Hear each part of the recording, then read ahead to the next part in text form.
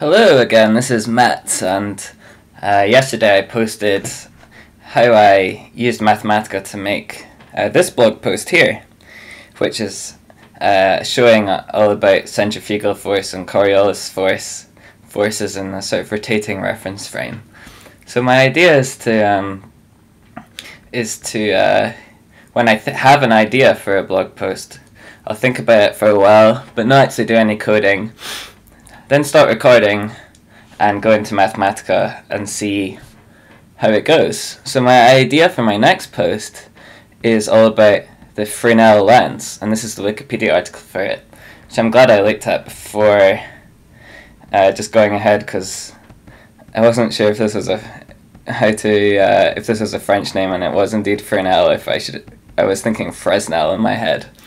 But anyway, it's a cool type of lens shown here in a lighthouse, and what it is a way to make a magnifying lens thin. So this diagram is pretty good. So Snell's law says that the ray will be reflected at the boundary between the air and the glass, and that the amount that the light ray bends depends on the angle of the surface of the glass, and not at all on the thickness of the glass. So the shape on the left has the same angles except for these discontinuities as the shape on the right, so it will bend the light in the same way. So I wanted to kind of make a animation that goes between these two and shows that the light rays are bent just by the same amount. Okay, so Mathematica and a new notebook here. Boost up the zoom a little bit and make it full screen, I guess. So, what to do? Well, I was thinking that the best, when a simple lens would just be the arc of a bigger circle. So in Mathematica, I think we can use the circle function to define, an arc. So then it goes like this.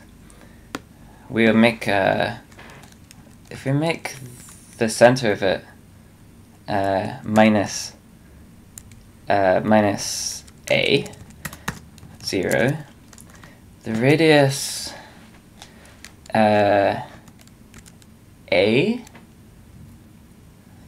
and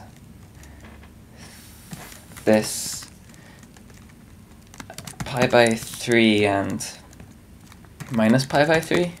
So I don't really know how those angles are defined, like if they're above the x-axis or below the x-axis or what. So what we'll do is just manipulate this. Looks like I already have a somewhere. Okay, and just manipulate a between 1 and 10 and see what this looks like. Okay. So changing a is not... Oh yeah. Yeah, okay. So we can change this theta here to get the shape, to vary the shape instead of a. So a is kind of scale invariant from 0 up to pi by 3, because I think pi by 3 is too much of a curve. And I just make a1. Okay, yeah, so I want to pick a good value to make a good lens. So maybe something like this. So that's probably about 2/3, so like 2 pi by 9. So if we pick 2 pi by 9, and we'll just make this fixed for the rest of it. So we'll just write theta equals that. And that means, so we have a shape for a lens here. Now, we should fill in the back of the lens so that it goes from, okay, so we have to do some geometry in our heads here. Well, the maximum it will be is cos, wait, it's a bit confusing. 1 minus sine theta cos theta. I would probably do this on paper just to make sure that I was doing it right, because I'm definitely not. Okay, so look at the y coordinate, right? And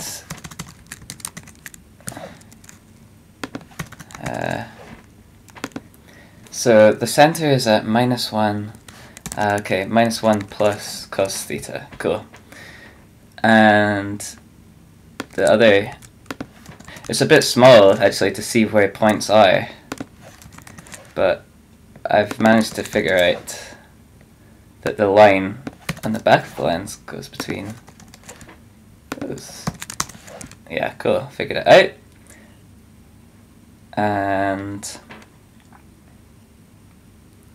might give it a bit more extra thickness. So if A is extra thickness amount, then I want to draw the line offset by A. And then that means I want to connect it back up to the lens like properly. So without the A, polygon, let's change it back to a line, and then without the A, this needs to, I took the A out here for some reason. Okay, cool. So this is my idea for the shape of the lens. Now the next thing, I want to have light rays coming in from the left and then focusing to the right. So let's start drawing those. A light ray is a line, and I want to vary this from I want to vary the y coordinates. So sine theta is the minimum, and minus sine theta is the minimum, and sine theta is the maximum. And how many light rays do I want? I want to have, if I wanted to have 10, I put 5 here. So the line has to go from 0 y, and now we'll just up to 1 y just to make sure it's doing the right thing. Okay, so mistake somewhere. Okay, I forgot to put a comma somewhere. Here. Cool, cool. Oh yeah, it has to be -1 up to 0. Yeah, so with 10, 1, 2, 3, 4, 5, 6, 7, 8, 9, 10, 11, yeah, okay. So, the light rays coming in from the left, and I know they need to bend when they get to here. And I don't want ones which are actually at the very tip. So I'm going to make a y vary from 90%. So that looks quite cool. Make sure to use a different color for now, for the light rays. Blue. Okay. Now the x coordinate, the maximum x coordinate here shouldn't be 0, but it should be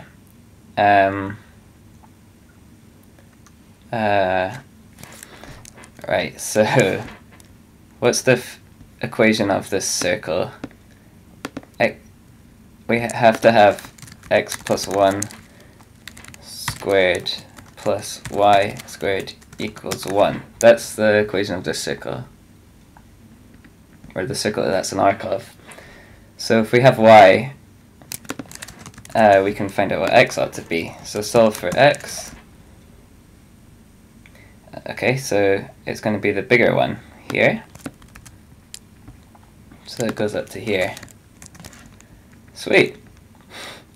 And now, also, I can work out how much it should be reflected. So that's Snell's law.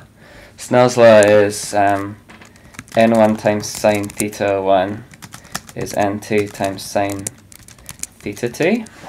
So the angle of incidence is the angle off of the normal, and then the angle of outcidence is the other angle on the other side.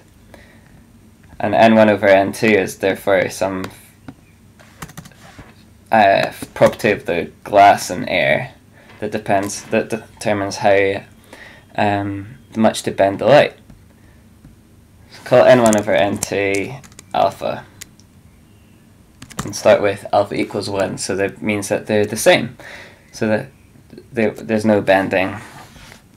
Now, for each line, I'm going to try and work out what theta 1 is. So I do this. Now theta 1 equals, so to work out the angle that y, the angle to the center of the circle that this is part of, which is here, we'll have to use arctan, I think. Arctan xy, and x is this.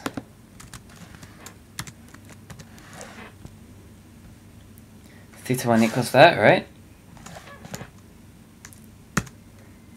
I might also put in x here, say x equals that, just to make it a bit more compact. X equals that, x equals that. So it's not changed anything yet. But then also put in text saying what, at xy, saying what we think theta 1 is, just to make sure it looks kind of normal. Yeah, okay, that looks about right. See, it's positive up here. Does it look right? Well,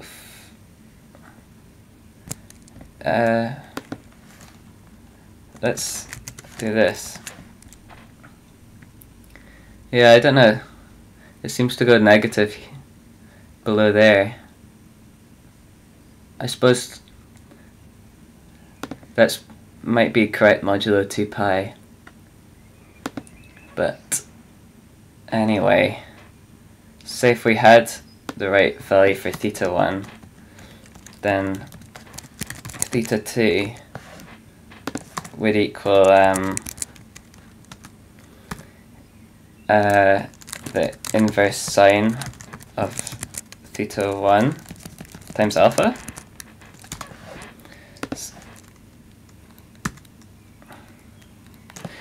So that is, alpha is 1 at the moment, so I'll just give theta 1 back, roughly. And then that angle, it determines how much, so I guess we should work at the deflection angle, which is going to be, let's see, well, maybe I should have written down, maybe, I think what I'll do is I'll pause the recording and then come back once I've done a little diagram on paper, just to convince myself about what to do next. So be right back. Again, okay, I was just thinking about it a bit and cleared up in my head, I think. So instead of running y between certain values, I think it make the maths a bit easier to instead change the angle from the center up. So if we're calling that phi, then its minimum and maximum should just be between theta and negative and positive theta. And yeah, so like this. And now I want the variables to be x, y, and then what we'll call phi 2, which is going to be the reflect what happens to phi, what happens to the angle, like if it's reflected, refracted, I mean. And so x is still that, but now we need to say y equals sine phi. X is that. And we're not doing this anymore. Phi 2 has to be the inverse sine of alpha times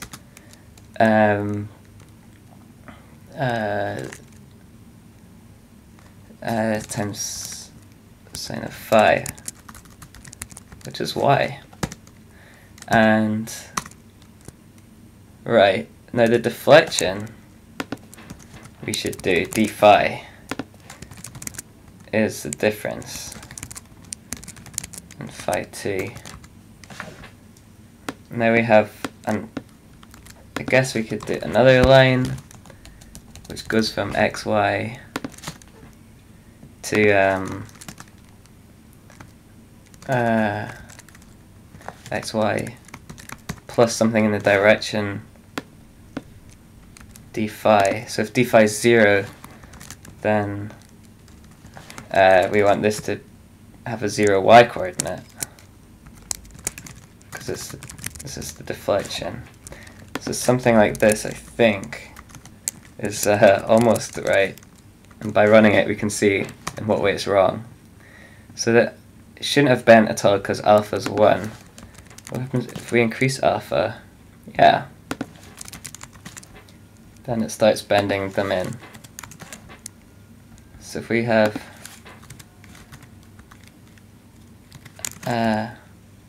this amount, we draw it a bit further. Yeah. So we might want to start adding a plot range onto this. Of course, it's not a very nice lens because it doesn't focus at all to the same point.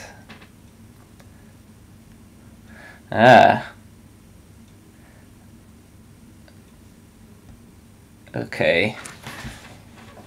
I don't know what shape it needs to be to always focus it to the same point. Alright, so having found out that it doesn't focus it to a point, just looked up on Wikipedia here a lens article and found that there's a thing called spherical aberration, where because a sphere is the easiest, or a circular arc is an easy thing to grind apparently out of a piece of glass, that's often made, and it has the problem that it doesn't focus it into a point, which is what we just found. Now, one way we could cheat and just say, okay, make the focus point here, and draw all the lines going to that point, which I might do in the end. But I guess it's kind of interesting that we find this problem out for ourselves. What happens if we make, yeah, okay, and if, yeah, if you can't make it too high, otherwise doesn't make sense as a alpha value. Okay, so I think we'll just define the focus point to be something and just draw up to that point. So we get rid of this, and this. We'll say what the focus point is, F. Try 1, 0 since that's a nice number, nice coordinate. And do this.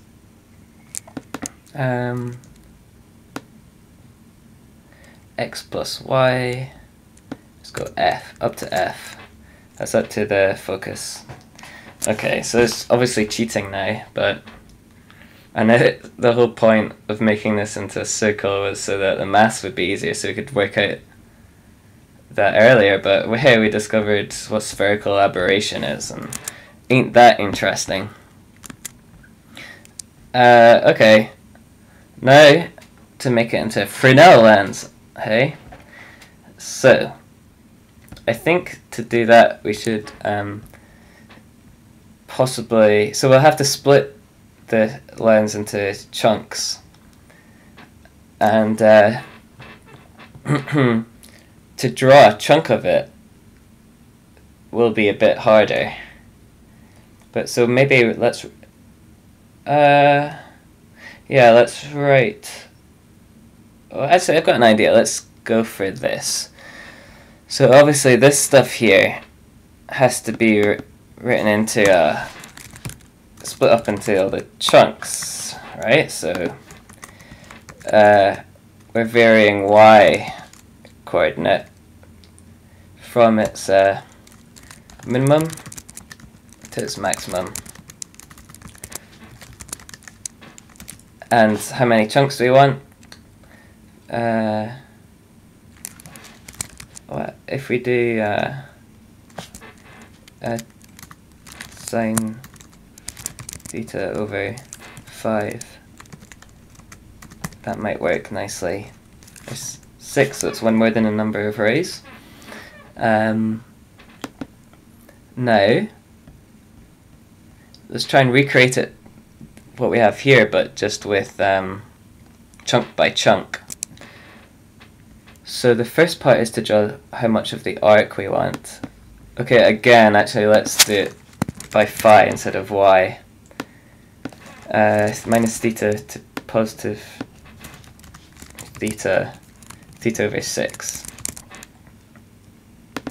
Now, this is the center, it's the same, the radius is the same, but the range is different. We want to do it from phi to phi plus theta over 6. Okay, let's have a look at that. Okay. Argument line. Bit confusing. Oh yeah, whoops. I forgot to do this again. Okay, cool. So this is drawing this arc in little pieces now. And now we don't need to do it. Yeah, okay. There we go. It's theta minus theta over 6. All these little pieces. Now, the line part is different. So the top of it is 5 plus theta over 6. Oh, whoops. The x, yeah, that's right. Here, here, here, and here. Now this is just phi. This is just phi. Just see what I'm trying to do here. See if that worked. Whoa! Did something cool at least.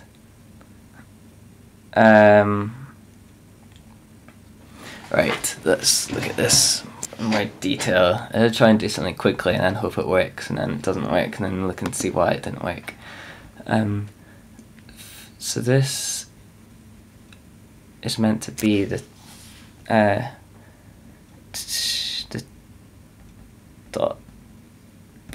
top minus a.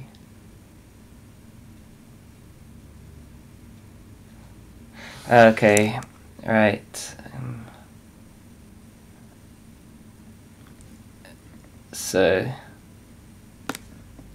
the thickness part, this shouldn't be dependent. The x part shouldn't be dependent on the phi. And same here. Yes. And let's separate these a bit more for now so we can see if it's doing the right thing. And the difference between this and this, x plus phi plus theta over 6. Y. Confusing.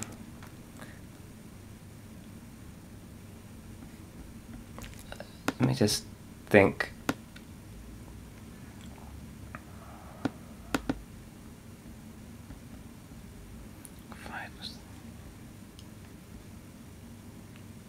X. Y coordinate here.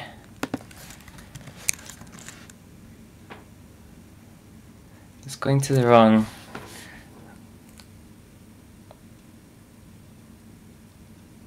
Y coordinate here.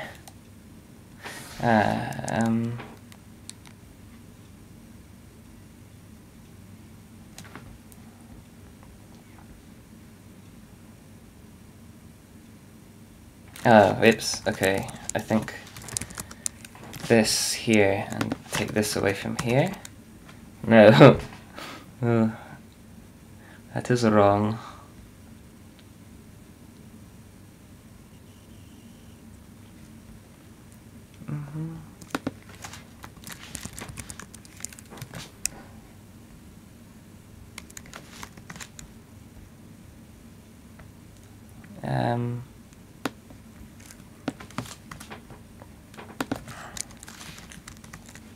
Whoa, oops.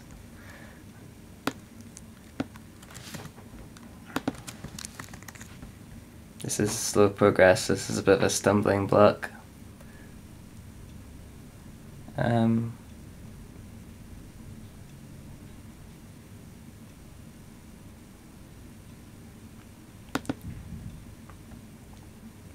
Oh, there's a minus here.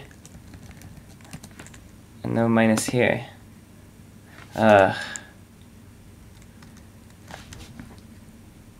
Let's try.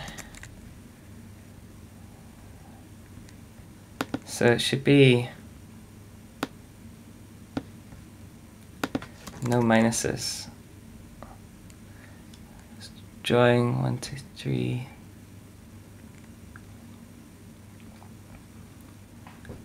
Man, okay, this is confusing. It's anything.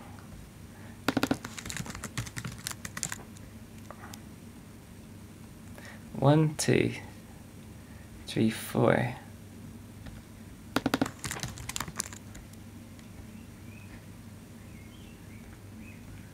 This is on the lens, and this is moved to the left by A.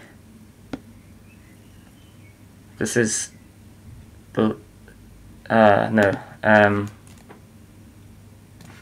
this is down below, and this is back on the lens. Okay. Back on the lens.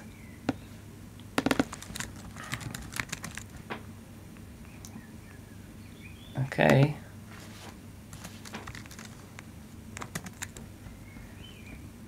So there, I think that's it right now. Turn these all back to pi by 6. So we've drawn it in sections now. Now let's see.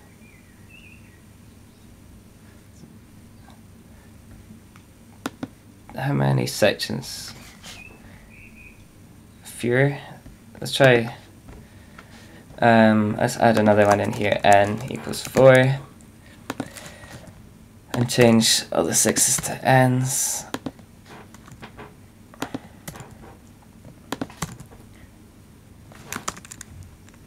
Okay, that looks a bit better. And now, let's put the whole thing in a manipulate, and we'll have this a parameter which is D, and that's how much we're pushing in the lens to make a Fresnel lens. 0 to 1. So that will be changing the points on the lens. Right, so I want to translate, which means, you know, or transpose. No, translate, right? The area of the arc by minus D0. Let's see how that looks to start with. Okay, so they're all being moved in. So but the maximum I can do is the minimum of the sine phi and sine phi plus theta over n. So this has to be maximum of D, and then minimum of what I just said, sine phi plus theta over n. Maximum or minimum?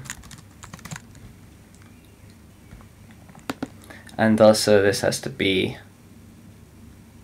oh sorry, cos.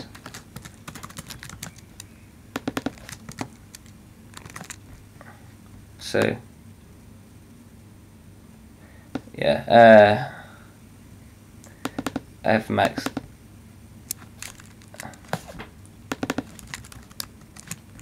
This isn't right.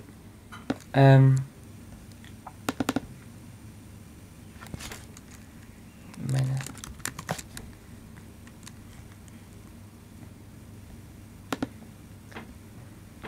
Well, this is the right shape on the left.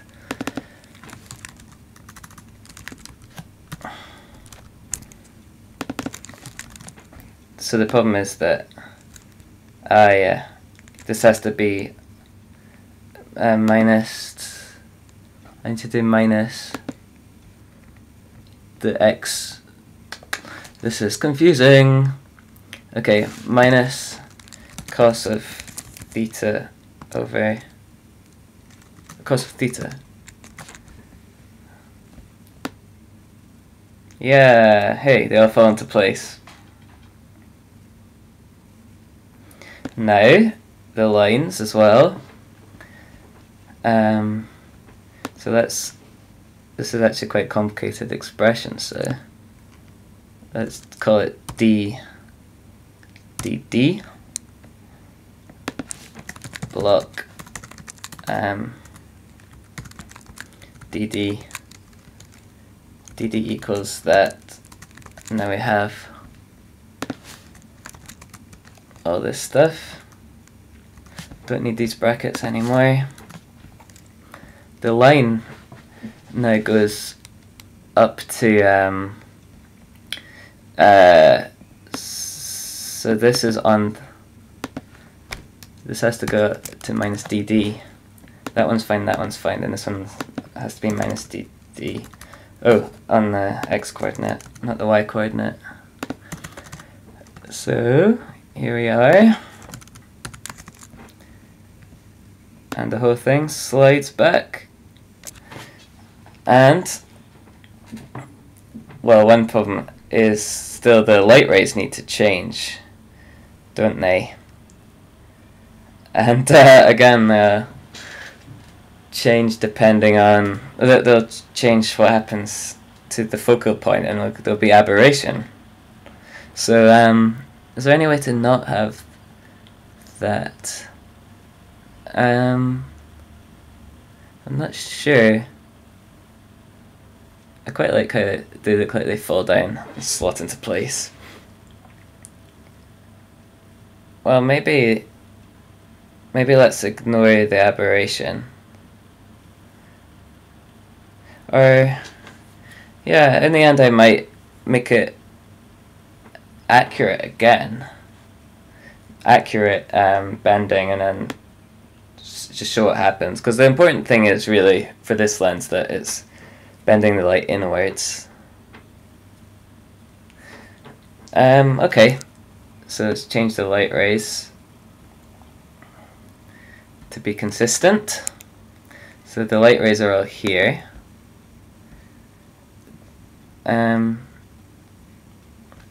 So the oh yeah, it needs to know what segment it's on, doesn't it? Oh man, this is complicated. Well, if we do it a bit more cleverly, same number, we know they're right in the middle of each light ray is in the middle of a segment now, so we can work out very easily which segment it's in. And using this is a useful expression for us again. So we want to work out d, and I forgot to copy a bracket. Now phi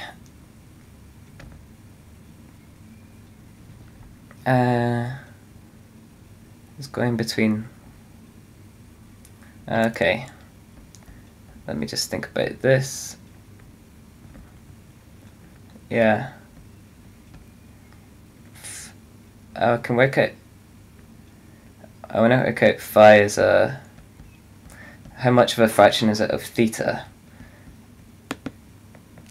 and then put it in.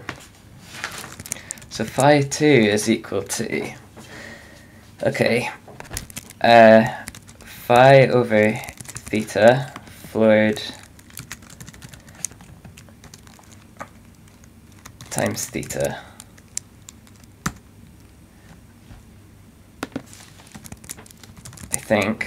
I mean, I'm freestyling. And then dd, so x, y goes up to there. So x is now minus dd. Let's see. Oh, that's not right.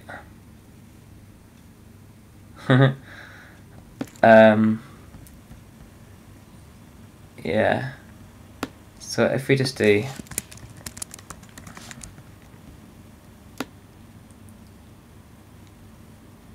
yes, okay. Is it ceiling instead? Of theta, okay. Like this. That times phi. That times divided by theta. 1 over this. See. No. Phi t. Okay.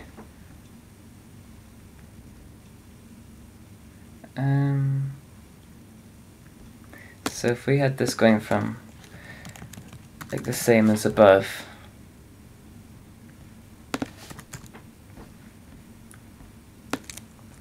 and phi t equals phi.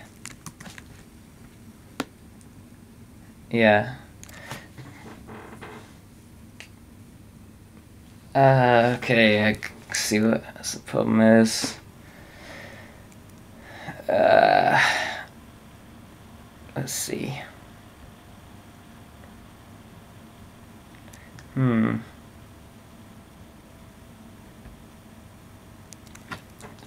Okay. Let's do this.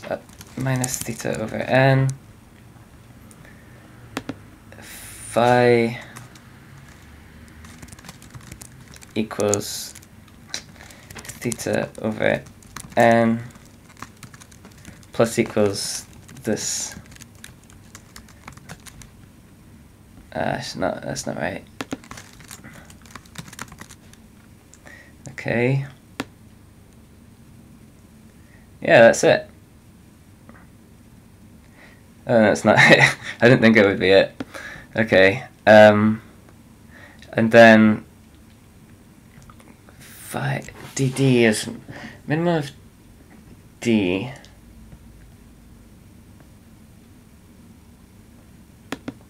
If I put this in here, then this might work.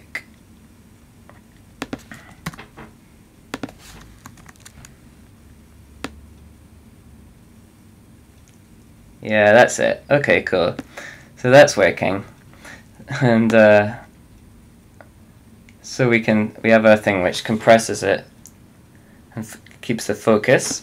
Now the other thing is that the focus would be lost if we did this, because it would actually be like this. Right?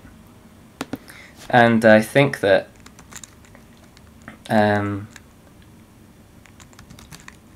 we would have to do, to make it go beyond there, we would do, to make it go beyond the focus, we could have something like this, see? Okay.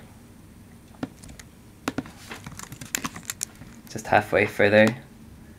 Okay, so, I mean, this is kind of maybe good enough almost for me to turn into a GIF.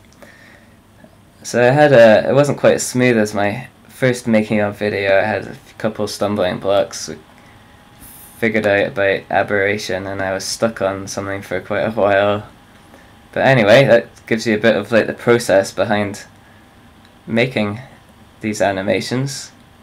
There's a fair amount of tricky maths and it makes it a bit harder to do when I'm trying to sort of talk through it, and I don't want to do stuff on paper so much. But anyway, hope you enjoyed, and until next time, goodbye.